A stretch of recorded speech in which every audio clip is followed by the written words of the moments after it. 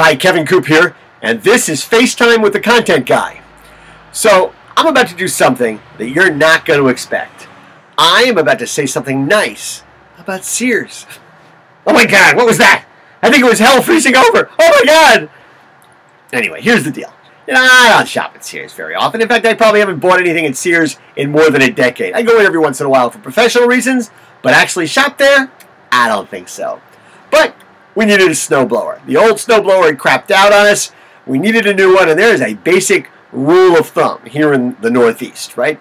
If you don't have a snowblower, it's going to snow like it would above the Arctic Circle. But if you do have one, it's probably not going to snow so much. And let me tell you something. I hate snow. I've hated snow since I was 12 years old, and I had a paper route.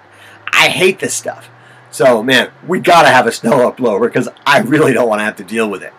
So anyway, we did some research. We went online. We looked at different companies and different retailers and different snowblowers, and we looked around, and it ended up that Sears had the selection, the best prices, the best ratings. So we figured, okay, we're going to get it at Sears. Now, this is not the kind of purchase, despite my usual habits, that I'm going to make online. And a big part of the reason is, if you buy it online, they're going to ship it to you, and then you have to assemble it. Now, there are a lot of guys out there who can assemble that sort of thing. I would not be one of those guys. So I found, I know where the local Sears is. It's 25 miles away. Get in the car. I drive up, go to the home and garden section, and there's a really nice guy there named Thada who's working in that section. I tell him what I need. I tell him how big my driveway is and how much long the walkway is. And he takes me over and he shows me the snow blowers and he explains what the different options are. He says what the prices are. He says what the sales are.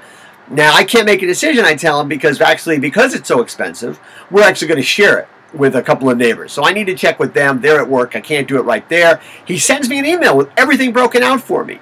When I get home, I forward the email to my neighbors. A couple of days later, they send me emails back. They said, absolutely, we're in. I then call Thada because I have his phone number. Make the purchase, not a problem. Now, I got to go back to Sears because part of picking it up means they're going to assemble it. I'm thinking this is where the whole thing is going to break down, right? Because this is going to be a nightmare. Either there's going to be a long line or a long wait, or it's not going to be done.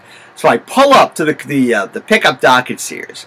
I go inside, and in about 30 seconds, a guy comes out and says, "Can I help you?" I tell him what my name is. I hand him the slip of paper. I tell him what I'm looking for. He says, not a problem. Goes back. In less than 2 minutes, he and another guy roll the fully assembled snowblower out. They bring it out to the car. We open the back. They stick it in the back of the car. I sign something, and they're gone before I can even tip them. It's unbelievable. I'm in the car in less than 6 minutes. I'm out of that place. It is unbelievable. I'm on my way home. It was one of the best shopping experiences I've had. Now, did I have to make 2 50-mile round trips to Sears to do this? Absolutely. But in this case, going to the store had value to me. It made sense for me to do it because of my basic limitations in other areas. And that's really important.